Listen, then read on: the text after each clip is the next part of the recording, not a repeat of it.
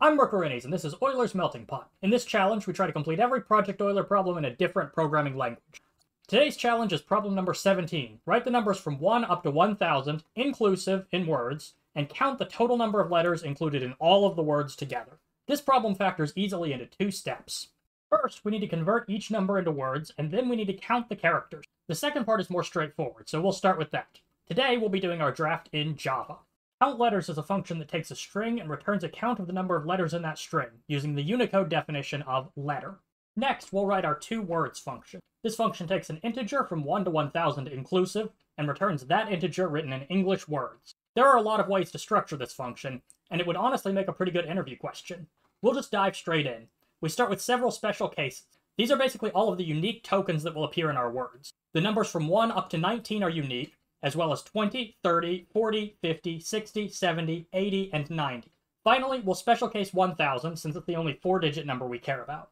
After dealing with all of our special cases, we check the general cases. If our number is divisible by 100, then it's simply the leading digit followed by the word 100 written out. Next, if our number is greater than 100, then we take the hundreds place and convert it to a word, then insert the word and, then take the final 2 digits and convert those to a word. Finally, we've dealt with all the numbers greater than or equal to 100, and our special cases handle values less than 20 and those divisible by 10. So the only case left is a 2-digit number with both digits non-zero. In that case, we take the 2 digits separately and concatenate the result with a hyphen. So for example, for the number 21, we'll call toWords on 20, and then toWords on 1, and hyphenate the result. Finally, we write our main loop. We keep a count, iterate from 1 to 1,000 inclusive, and sum of the letters in the word representation of each number. At the end, we print our total. This program runs, and it runs efficiently, but let's spice it up a bit. Java 8 introduced a streaming API. Streams are sort of like iterators, except that they provide several methods familiar to functional programmers, such as map, filter, and a fold-like operation called collect. On top of that, the Stream API is built with a parallelism-first model, so many of the streaming operations can be applied in parallel over the data if the underlying stream supports it. The key rule behind the streaming API, following its origins in functional programming, is immutability. Streams can't be used to modify mutable arrays or dictionaries, and should not depend on side effects outside of the input data and any closures given explicitly to the stream function. We can get a stream over any Java collection with the .stream method. Once we have the stream, we can perform the usual functional-style stream operations, such as map and filter. To consume the stream and produce a scalar at the end, we can use collect, which is a general-purpose mutable folding operation. Collect takes a collector object, which indicates how to iterate over the resulting stream, though usually we don't write instances of this interface directly, and instead use one of the many implementations available in the Java standard library. Let's modify our existing Java solution to use streams when appropriate. Our countLetters function was written using a for loop before. In English, I would explain this function as follows. We start with an intermediate variable called total, then we iterate over the array of characters. For each character, check if that character is a letter. If so, add 1 to the total, and finally, return the total. That's an accurate description of this function, but it's not how I really think about the function. If you ask me to describe the work being done here, I'd say count the letters in the string. Or slightly more explicitly, take a string, take only the letters, and count them. And that's exactly what the streaming API is going to let us do. First, we get all the characters from the string.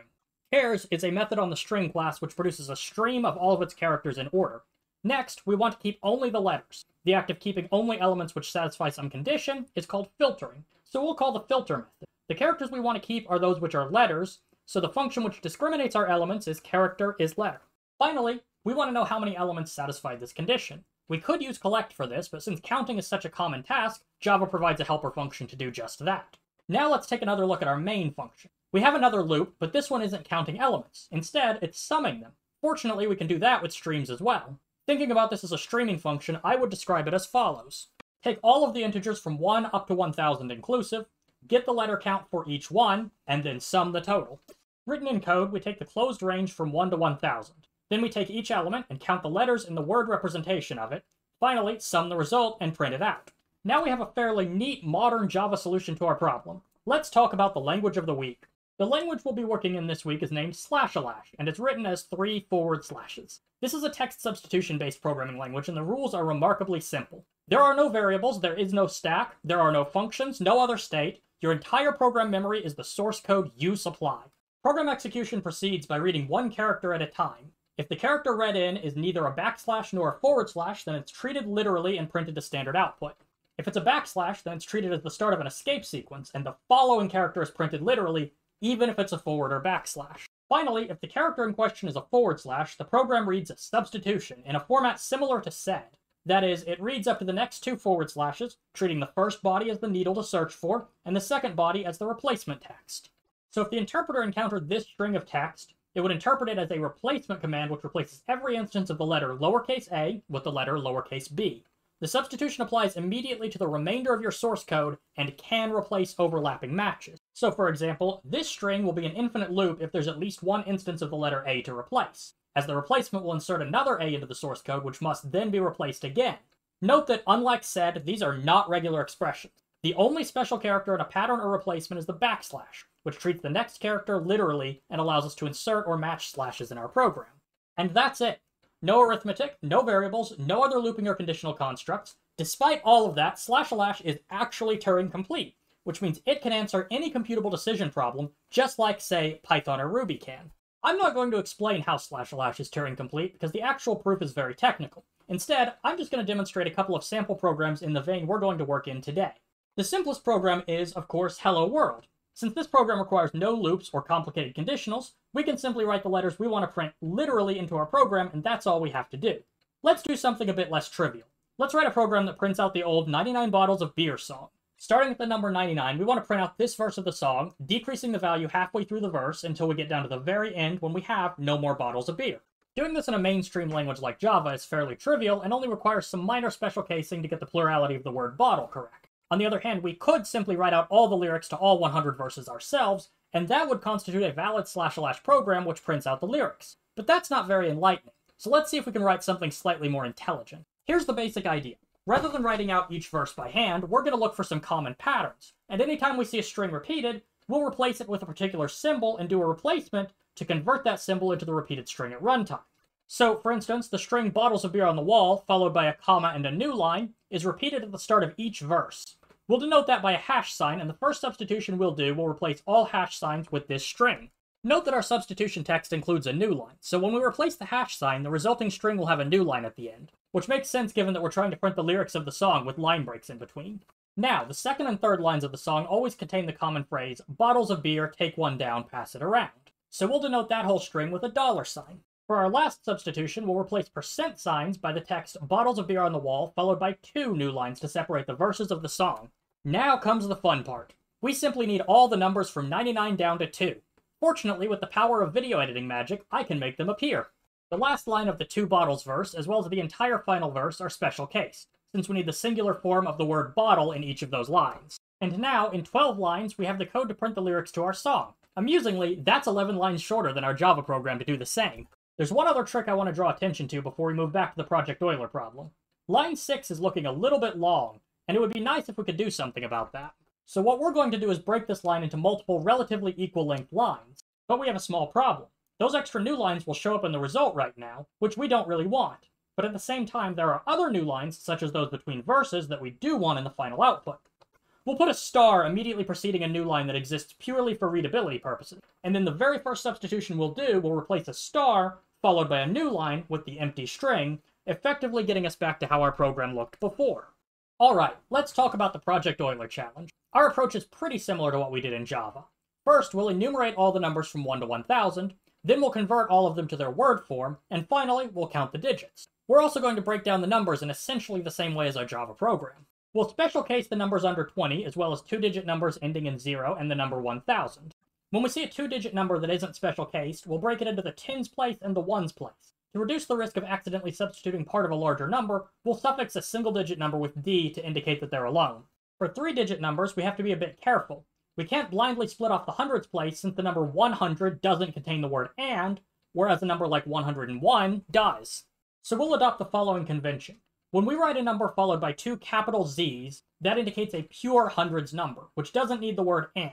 If the number ends in two zeros, then it was part of a composite and needs the word and inserted. One of our substitutions will take a number ending in two zeros to a number ending in capital Z's while also producing the word and. Let's talk about how we're going to write this portion of our program first. Remember that we don't have variables, so our program's storage space, as well as any input we wish to supply it, must be part of the source code literally. The last line of our program will act as our input string, and here's how it will work. First, we'll write out all of the numbers from 1 to 19 inclusive, since those are sort of special cases. Remember that we're suffixing single-digit numbers with a lowercase d to avoid ambiguity. Now, for the other two-digit numbers, we'll simply write the first digit followed by a $sign, and we'll have a substitution that takes the $sign to all of the digits. For the three-digit numbers, we'll do the same with a %sign, and finally, we special case the number 1000. Now let's talk about the substitutions. The first thing we'll do is replace all new lines with the empty string. This allows us to put new lines wherever we want in our program for readability, while ensuring they'll be removed from the final output. Unlike in our 99 bottles of beer program, in this case we don't need to preserve any new lines, so there's no need for a sentinel star or anything like that. We can simply remove all the new lines without having to think about it. Next, we'll expand the $sign tokens into all of the two-digit numbers, starting with the given digit. Let's look at exactly what that means. Take the sequence 2 $, for instance. We want this to expand to all of the numbers from 20 up to 29 inclusive. Specifically, we want to see the numbers 20, 21, 22, 23, 24, 25, 26, 27, 28, and 29 written out literally after the substitution. Now, in the course of converting these to digits, we'll end up splitting them up. The number 20 is the only special case in this situation, so the other 9 numbers will get split into their tens place and their ones place. Once all of the splitting is done, what we really have is the numbers from 1 to 9, as well as 10 instances of the number 20. This isn't the same set of numbers as before, but since all we care about is the length in words, this set will have the same length as the original. So what we're actually going to do is expand 2 $sign into 10 instances of the number 20, as well as 1 instance of each one-digit number. We'll need to do this in 2 steps. Remember, these aren't regular expressions. We can't match a capture group and substitute it into the result wherever we want. We can only match literals and replace them with literals, so we have to be a bit clever. First, we'll match the literal $sign and replace it with this. That's 9 capital T's followed by a 0, and then each one-digit number written out by hand. Next, we'll take that line of T's and expand it into a bunch of instances of our tens place number, with a 0 at the end. We do this by writing 8 substitutions, each of which is a digit followed by a T, and expands into that digit in the tens place, followed by that digit again. You can think of T as being tens place, but preserve the digit as well. Let's see how this works in the concrete case of 2 $sign. First, we expand the $sign to 9 T's followed by a 0, and then a bunch of one-digit numbers. Now, we perform the substitution which replaces 2T with the number 20, followed by a 2. This substitution searches our program for instances of a 2, followed by a T. We find one of these at the beginning of our input line, so we replace it, consuming one of our T's in the process. Now comes the important part. When Slashalash finishes doing one instance of a substitution, it restarts its search for the pattern at the very beginning of the string. So even though the 2 here preceding the T was just put there by our previous substitution, it's eligible to be substituted again, and several more times, until we end up with 10 of them. Now our 2 $sign sequence has expanded to all of the two-digit numbers, starting with a 2, just written in a slightly odd way that's conducive to our counting technique. Now we can talk about the hundreds place. We want to expand each %sign sequence to a list of 3-digit numbers, starting with the given digit. Let's see what that actually entails. Again, we'll consider the specific case of 2 here, so we want all of the numbers from 200 to 299 inclusive. The nice thing about 3-digit numbers is that they break apart neatly. All of the numbers we're discussing right now will break apart into 200 as well as a 2-digit number. Ignoring the hundreds place for a moment, the 2-digit part on the right will produce all of the numbers from 1 to 99 inclusive, exactly once. We already have a way to generate all the numbers from 1 to 99. We'll simply write out the numbers from 1 up to 19, and then use our $sign sequences to generate the rest, like we did for numbers under 100. The tricky part is generating the right number of instances of the number 200. Remember the convention we discussed. The number 200 represents the string 200 and as part of a larger string of words, while the number 2ZZ represents the string 200 on its own. With that in mind, we want to produce the string 2ZZ once, representing the number 200 without any tens or ones digits, and then on top of that, we want the string 200 to appear 99 times. We're going to do the same encoding we did for the tens place a moment ago, but dumping a string of the same character 99 times feels kind of obnoxious, so we'll do it in 2 steps, just to make it a bit shorter. We do all of the 3-digit replacements before the 2-digit ones, since this replacement sequence will generate $signs that the latter will then have to handle. We replace the %sign with the letter N, followed by 8 H's, then 00, and then our sequence of the tens and ones places. The NH sequence is just a fancy way of producing 98 of the letter P. Each H substitutes into 10 P's, and the N at the beginning expands into an M, followed by another 18 P's. The M will then, by virtue of 10 substitutions, expand to the digit followed by ZZ, and then we preserve the digit for the next substitution. Likewise, the p expands into the 0, 0 sequence, again preserving the digit for the next substitution. The m gives us our pure hundreds digit, which doesn't contain the word and. Then we have a total of 98 of the letter p, which produces the hundreds digit with the word and. Finally, the two trailing zeros terminate our replacement loop, giving us the 99th instance of the hundreds digit with the word and present. At this point, we've generated a ton of numbers written out numerically. Every single number we've generated is either a value less than 20, a 2-digit number ending in a 0, a 3-digit number ending in either z, z, or 0, 0, or the numerical constant 1000. Now we just replace each of those cases with the number represented in words. First, we'll replace the string of 3 zeros with d,000. The d will replace the single-digit 1 with the word 1 written out in a moment. Second, we'll replace all sequences of 0, 0 with zz and, handling the and portion and leaving behind a pure hundreds value. Then we replace zz with the word 100, again preceded by the letter d to indicate a 1-digit number that will need to be substituted momentarily. Next, we start substituting in our special cases. Nothing fancy. The numbers 10 to 19, as well as 20, 30, 40, 50, 60, 70, 80, and 90 get written out manually. Then the 1-digit numbers get written out as well, consuming those lowercase d's we've been using as markers. At this point in the program, we have all the words which make up the numbers from 1 to 1000. They're not in the right order, but we have the right number of them, so we need to do some counting. Replace every lowercase letter with a star. That's 26 substitutions. Now up to this point, we've been using white space to separate the numbers from each other. But now that we have words, none of the remaining substitutions will require spaces. So replace all spaces in our source code with the empty string. At this point in the program, excluding the remaining substitutions, our pattern string will consist of a number of stars. And the number of stars present is the solution to our Project Euler problem. We need to convert this unary representation of our solution into a decimal number. First, let's convert each digit to its unary representation. We'll use a different character for each place in the resulting number. The stars will represent the ones place, hash signs will represent the tens place, ampersands will give us the hundreds, @ signs will be the thousands, and exclamation points will be the 10,000s place. That should be far enough, but in principle we could go further if needed. Our string currently only consists of stars. As your former kindergarten teacher might say, every 10 ones is equivalent to a 10. Put another way, every 10 stars is equivalent to a hash sign. That's our first substitution. Then every 10 tens is equivalent to 100, so we replace sequences of 10 hash signs with an ampersand. Then 10 ampersands with an @ sign, then 10 @ signs with an exclamation point. At this point, we have our number represented in some bizarre mix of unary and base 10. Each base 10 digit is represented as a unary value using a separate symbol. It's tempting to immediately replace all of these sequences with their respective digits. After all, we have sequences of length up to 9, where each sequence has one of 5 different symbol representations. That's 5 times 9, or 45 different substitutions, which isn't too bad to do by hand. But there's a problem with that. If the number we're eventually going to print has a 0 in it anywhere, then we won't recognize that 0, since no pattern will replace a sequence of none of a given character with a numerical 0. So what we're going to do is replace these in a very specific way. At the very end of our starting program, after all of the inputs, I'm going to place 6 unique characters that appear nowhere else in our program. It doesn't really matter what these 6 characters are, so I'll just keyboard smash.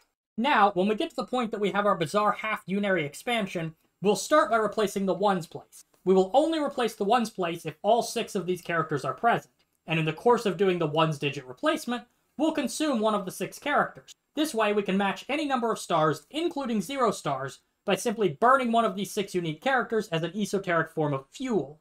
We repeat the same thing for the tens place, consuming a different unique character this time.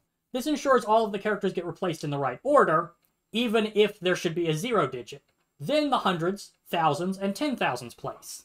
Finally, we have one unique character left, which we'll use to delete any leading zeros in case our number happens to be smaller than 10,000. If the final unique character, a caret, is followed by any zeros, remove those zeros. We can't simply remove all zeros, since that would also remove significant zeros in the middle of the number. Lastly, remove the caret, leaving only our final answer. There are no more substitutions in our program, so the remaining characters, the digits of our solution, are printed verbatim. And this solves Project Euler problem number 17 in Slashalash. Tune in next time when we solve problem number 18 in GNU Make, the command line build tool.